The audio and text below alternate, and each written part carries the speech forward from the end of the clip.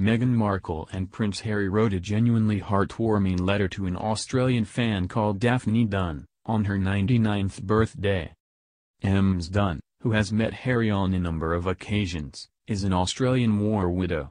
The Duke of Sussex, who is set to become a dad next month, had some beautiful words for the 99-year-old. The special message read, "Dear Daphne, my wife and I send our warmest wishes to you on the occasion of your 99th birthday on Friday." The card continued, "We hope you have a wonderful celebration surrounded by family and friends and that you've managed to escape hospital. Congratulations on reaching this important and impressive milestone before your centenary year next year. Happy birthday Daphne. Best wishes, Harry and Meghan, the Duke and Duchess of Sussex."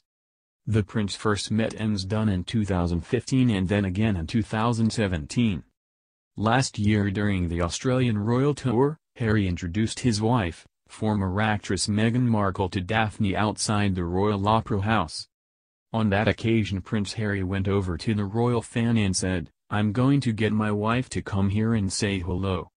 The Duchess of Sussex gushed and said, "I'm so happy to finally meet you, I've heard so much about you." Meghan added, "Hopefully the next time we see you we'll have our little one with us." Ms. Dunn is certainly dedicated to the prince and has shown him plenty of love over the past 4 years. The adorable pair initially met in May 2015, when he went on a walkabout near the Sydney Opera House. Ms. Dunn and Prince Harry embraced and she even gave the royal, who was dressed in his army uniform, a kiss on the cheek the first time they met.